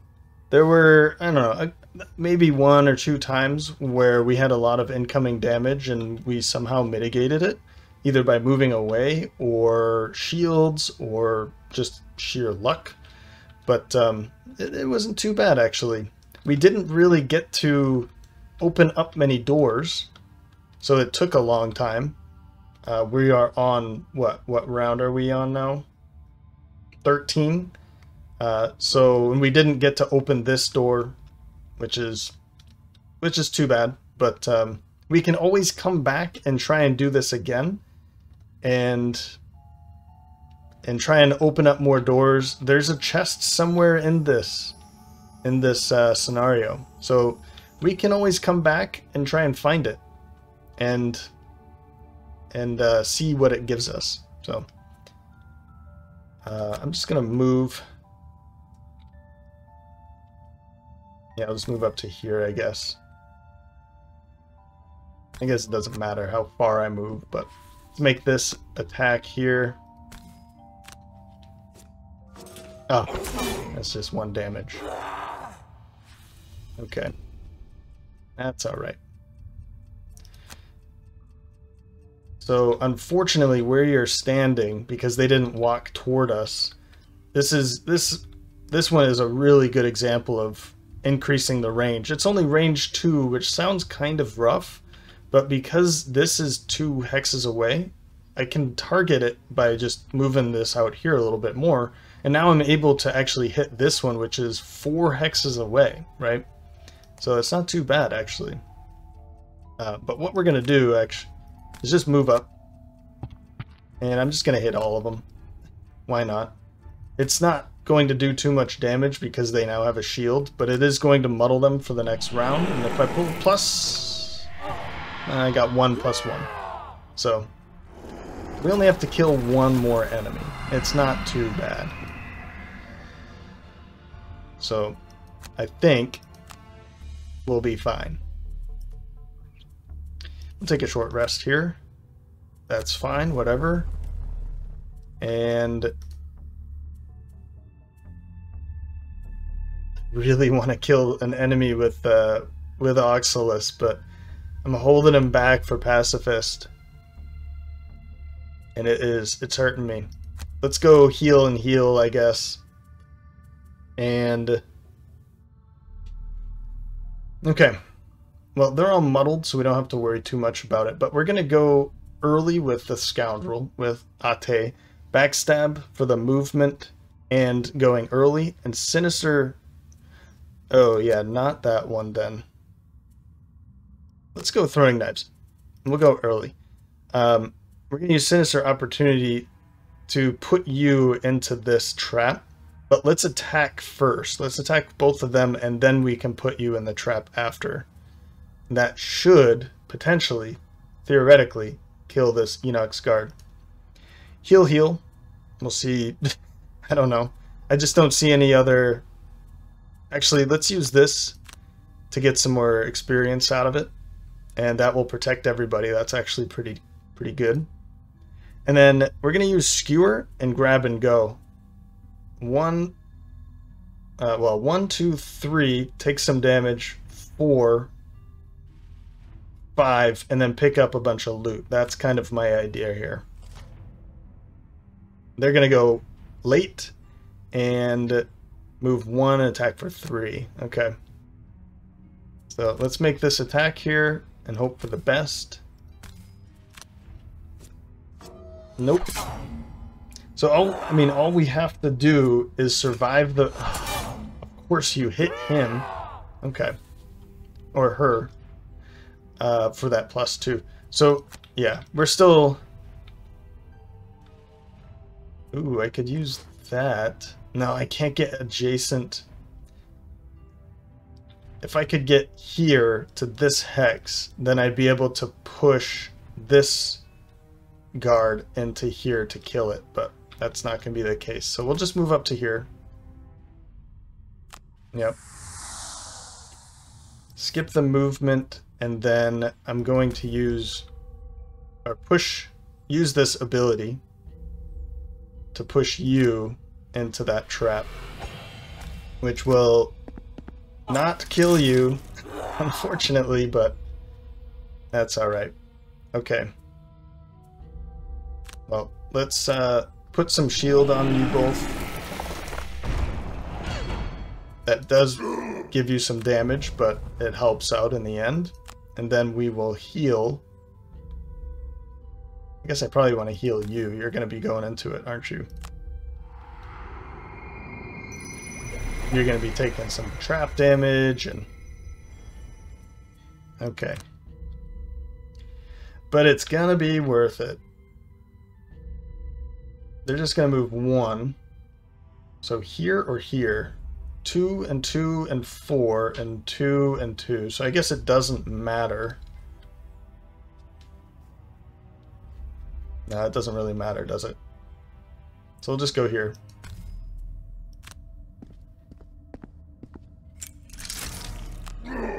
I'll take the damage, I guess. But that's also another experience, which is pretty good. And then we will loot all that. That's 8 gold for the brute. That's good. Okay, no damage. That's awesome. That's fine. We can mitigate some of that.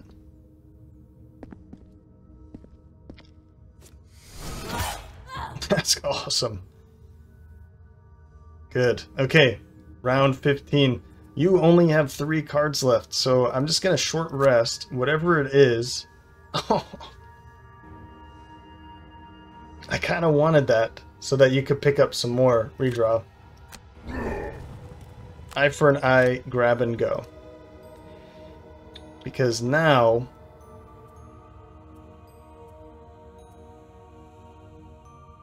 kind of want to get throwing knives, but let's go flanking strike, trickster's reversal, and you just take these 2 cards. Okay. Okay, all we need is just 1 mercenary to survive this round.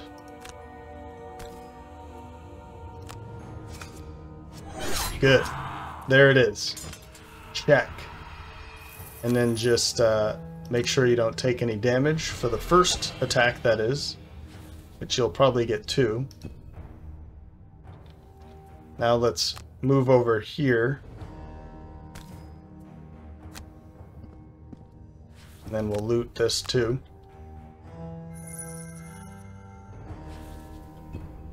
And this is something that I really appreciate about Gloomhaven. It's not always run in and kill all of the enemies on the map. It's not always that. This one's a different kind of puzzle. It's, you know, you have to kill 15 enemies, and at first, you know, you saw my or you heard my reaction. It's not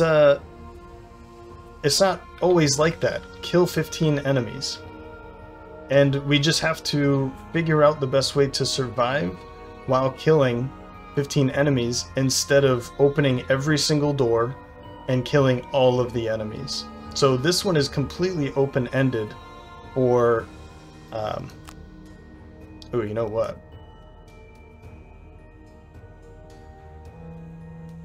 Yeah, undo. Let's use this.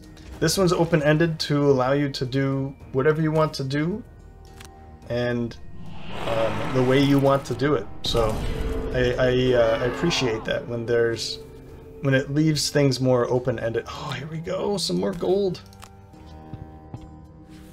I really like that about this game. So it looks like all of us are going to be surviving, which is great.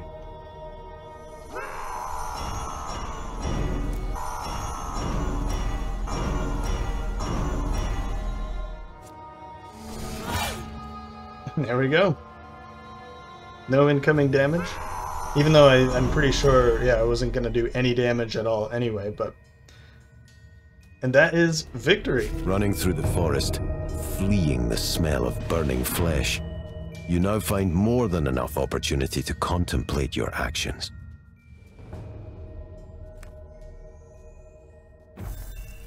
As we can see here, we'll get down here in a moment, the Brute killed the most enemies, Cragheart the least, and, you know, Scoundrel with 5.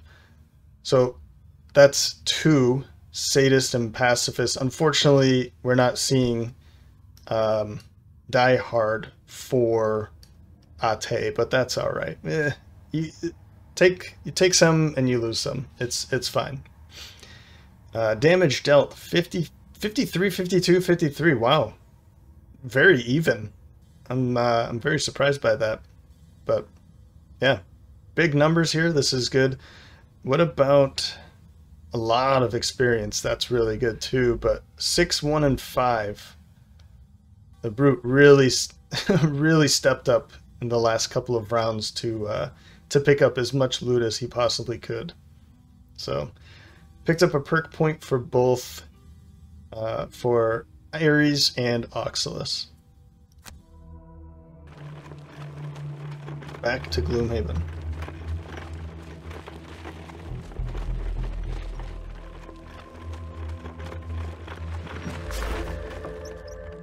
How your actions sit with you must be visible on your face as you meet once more with Jekserah, this time in her manor.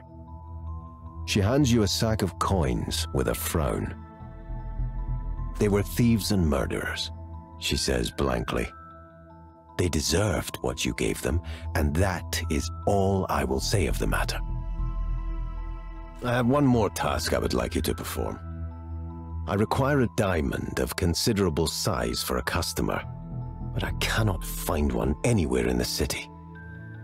There is a diamond mine, however, in the southern mountains, long since lost to the wilderness. I've heard reports that it is now overrun with vermlings, no doubt with some other more intelligent force behind them.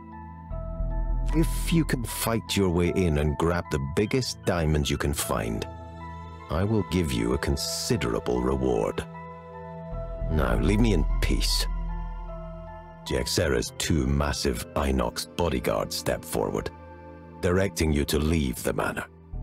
Outside, contemplating your new task, you hear a small voice behind you.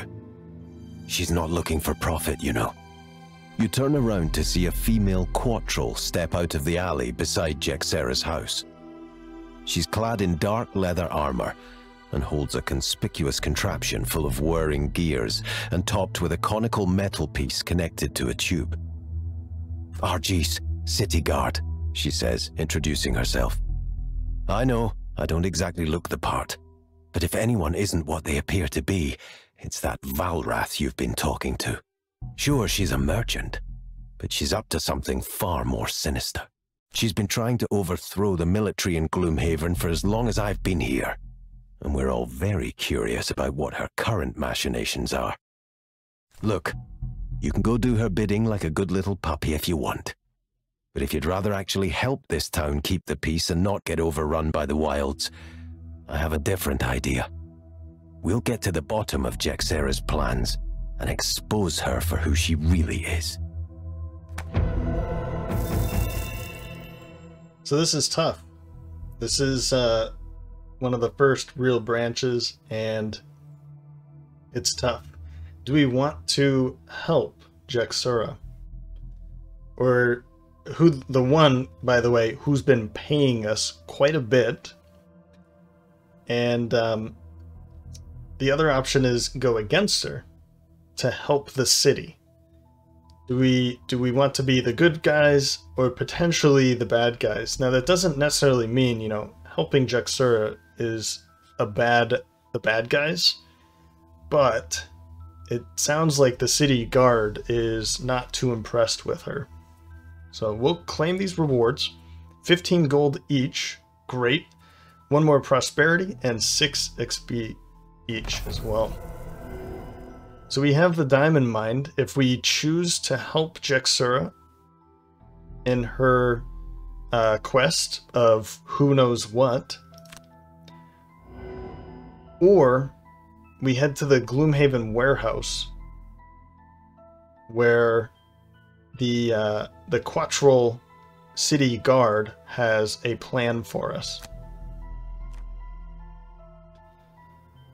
You've unlocked a city quest. You can access it by clicking on Gloomhaven, the city map button, or clicking on the new quest in the log. That? Okay. Oh, I see. It's just switching between the maps. Cool. I think you can just also click, yeah, you can just click on the city too. So it's over here. We have, well, I guess that's probably saying too much, but we have this option here,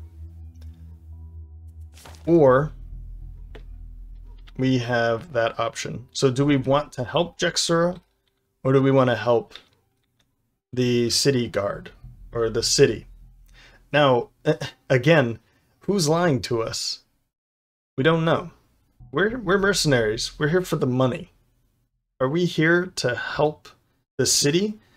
The city seems to have a lot of money that they could help, you know, pay for our way so we can continue eating and drinking our mercenary lives away. Or do we continue working for Jekserah and make more money with her? She's been the one paying us. The city hasn't paid us a dime. So this is an interesting thought here. But that's not for right now. What we get to do now is level up Ares and Ate. And we'll start off with a city encounter. Relaxing for the evening at the Sleeping Lion, a shifty-looking man approaches you, hand outstretched. In it are a pair of pale dice with crude marks scratched on them. Greetings, friends. You look like you could stand to liven things up a bit. Care for a quick game of bone dice with me? I'm sure we could make it interesting. His other hand pats a coin purse at his side. Oof. I mean, personally, I'm not a gambling man. You probably can't tell by the way that I play Gloomhaven, but do we play? I mean, we're mercenaries, right?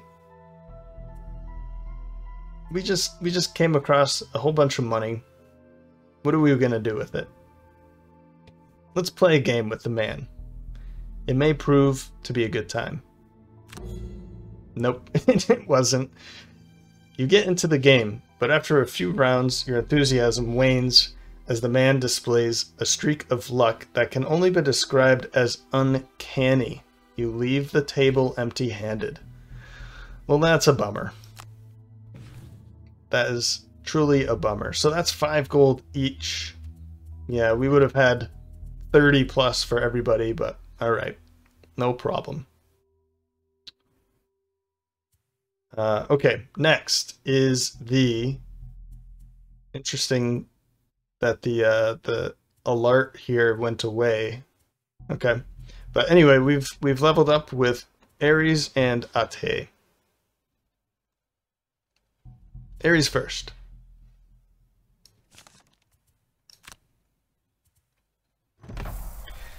So level 2, Fatal Advance. Kill one adjacent normal enemy outright. Doesn't matter how much health they have, but they have to be adjacent and they have to be normal. Which is great. In a pinch, we can just outright kill an enemy, and I think that's great. Plus it comes with a move 4, which helps out with his mobility issues. 40 initiative. Next. Juggernaut. And this is a move 2, attack 2 on the top ability, which is fantastic in a different way with mobility for Ares.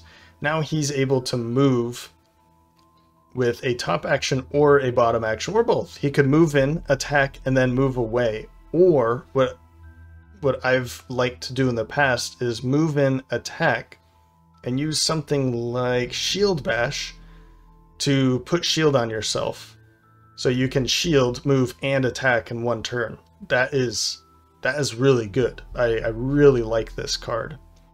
The bottom action here being on the next 3 sources of damage to you, suffer no damage instead.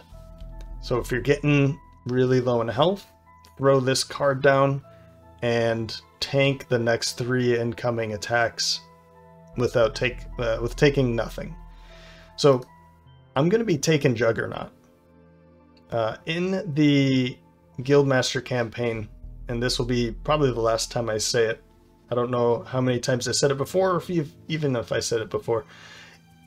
But I had been choosing cards that I didn't use very frequently. And just to kind of test around, play around with it, which is what the Guildmaster campaign really is like a testing ground while still playing the Gloomhaven game.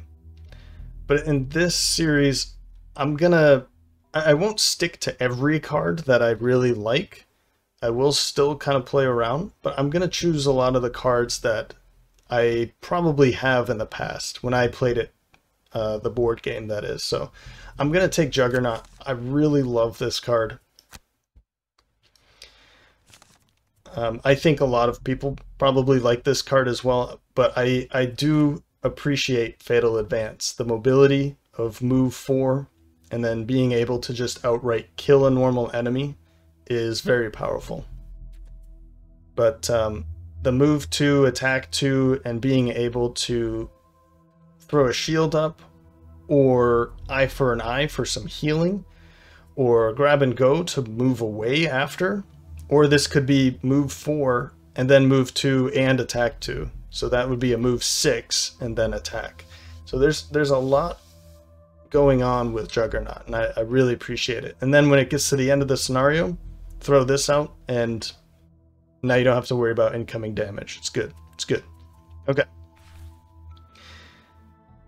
2 perk points available, right? Okay, we've gained 3 perk points to gain a perk, and now we can have 2. And I kind of... Where's this one? Ignore negative item effects and add 1+1 card. This is going to do 2 things. 1, I'll never have to worry about any amount of armor or boots or anything that's going to give him a -1 card or minus or negative effects or anything like that. And we also get a +1, so essentially it removed 2 -1s and gave me a +1. So it's pretty good. But for the other one, we could go for consistency again to make sure that I'm hitting up here, but I think I want to take a rolling modifier. And I'm looking at pacify because that's going to give me 2 rolling modifiers. One of them is a disarm and one of them is a muddle. And this way, regardless of what follows the rolling modifier, which is that little arrow that appears here, when you pull this first, you also draw another card. And regardless of what that card is, it's going to help because they're either muddled or they are disarmed. So I like these ones that I don't care what the number is that follows, even if this pulls after. If I'm attacking for 2, that's a disarm, okay, times 0, so now we don't do anything, but you're disarmed. I think that's pretty nice, actually. So, muddle has its own power as well. So I think I'm going to go for pacify first. Although sweep is actually pretty cool too, and bulwark is nice too. Let's go for pacify because I feel like it doesn't matter what card pulls up. And it gives us 2 more abilities that's going to, you know, either disarm or muddle. I think that works. And I don't want to go for like consistency, then focus, then power. You know, we don't need to do this with everybody. I think Ate might be the one that does something like that though. So next, Ate. Leveling her up. Open Wound. An initiative of 11, which continues her ability to go very early. An attack 4, and add wound and gain 1 XP when your target is adjacent to any of your allies. So it's like, you know, it's like single out or flanking strike, except it's an attack 4 now, and it's wounding instead of adding more damage, which this card is, I kind of appreciate this more because let's say you miss. You know that wound, like you pull a ×2, or sorry, a ×0. ×2 would be great with this card, but a ×0 or a -2. You know, you don't deal a whole lot of damage, but that wound is coming, and that's going to be consistent every round. They're taking an extra damage. Wound is, in my opinion, a very powerful negative status for the enemies to be taking. Not, I don't want to be taking it, but I want them to be wounded all the time. So I really like this one. It's another move 5 to add to her stack of high mobility. So we'll probably take this one. Flintlock, however, is a loot on top, which is something that she doesn't have. No. Okay, loot 1 on the bottom, loot 2 on the bottom.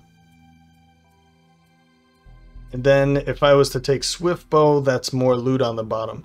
So this allows her to, like what I did with Ares in that last scenario, move really far, let's say with whatever, move 5, and then loot. Okay, that's great. I love when loot is on the top, it means that she's not going to be attacking, but if it's that last round, and she's able to pick up like 4, 5, 6 piles of loot, that's huge. That's huge. Is that a reason to take this card? I don't know. But the bottom ability of attack 5 at range 4, also giving 2 experience, is a very good reason to take this card. Now she's able to attack, maybe like flanking strike, and then attack somebody else at range. And that's a pretty major attack there. 5 at range 4. That's almost anybody on the map, in the room at least. And an attack 5 against, let's say, an archer is a pretty decent way of killing an archer outright, or at least dealing a ton of damage to them. So Flintlock is a great card, and it's very late too. But to have that bottom attack there is huge. I love this. And it's also really good in combination with Smoke Bomb, because you go invisible and then you immediately attack with range, or with attack 5. So that would be an attack of 10. I've killed many enemies with Smoke Bomb and Flintlock. And then now you're still invisible for the next round. So you just have to make sure you are connecting with that, because you're burning this card and this card. So you better be connecting with that attack to make that worth it. And I've certainly missed with it before. So anyway, I have got a hard time with this one. I forgot Flintlock was coming up. I was so sure I was taking Open Wound. I think I'm gonna go for a Flintlock with her. I was almost so sure that I would be taking Open Wound, and I really do like Open Wound. But my thought here is I'm going to even things out a bit more by taking an additional extremely late card. And this is a very good card. Like a loot on the top for Ate to vacuum up the loot. That does mean she's not attacking again, but it's still not necessarily a bad thing. You can put that with Trickster's Reversal. So put her in a position where she could be attacked in the next round, and then go really early with this and pick up some loot while you're standing there. So there's other ways of using Flintlock. But anyway, we're going to take Flintlock. I think that's going to be a pretty fun one. And I've already figured out which one I'm going to drop in order to bring that in. And that's Backstab. That does drop out a move 6. But in order to bring in a late card, I'm thinking I need to even it out by dropping an early card. I know that sounds backwards, but in this way I have a 90, a 93, and an 86. That's 3 late cards. And then a 4, a 10, and a 9. That's 3 early cards. And then of course I have Special Mixture and Venom Shiv and I guess Smoke Bomb too, but I had too many early cards in a way. Backstab is going to be good to bring in if I'm going up against a boss. I know there's going to be a boss, or if I know there's going to be like a nasty enemy in there, I'll just bring Backstab in and maybe drop like Venom Shiv or something like that. But Backstab is a card that I like to use against bosses or major enemies. If I know they're not going to be there, then I don't really need it. Venom Shiv kind of does that anyway. Like I can still have a move 5, and this I can use over and over. Whereas Backstab, I'd probably be using the default attack until I had a really good opportunity for this. Venom Shiv, I can use it over and over again. So it increases her stamina a little bit more. All right, no more of that. For her perk, I kind of want to take Consistency again. I like taking these ones for her quickly because I want her to be connecting all the time. This is going to make sure that that's going to be happening more frequently. Remove all of these negative cards to make way for pulling more positive cards. Even if it's a 0, that's fine. But we can remove those zeros too, and then we can remove the -2. Let's get rid of, let's take Consistency for her. So now she only has 3 negative cards, and then the rest are positive. So this is good for Ate, for Scoundrel. So for the next time, we'll be making the choice. Do we want to continue helping Jekserah, who's been paying us pretty well, with her endeavor, with her quest, whatever that may be? Or do we want to maybe, my thought is probably get paid less because it's a city, like the government is paying us kind of a thing. Do we want to get paid by the government, the city, to help them? And who is this Quattrel? Is she actually a city guard, or she just like steals some of this? We don't really know. Who is the bad guy in this situation? Is it Jekserah, or is it that that dark Quattrel that just came out of the shadows? So we'll figure that out in the next episode as we choose the next scenario. Well, with that, I hope you enjoyed this episode.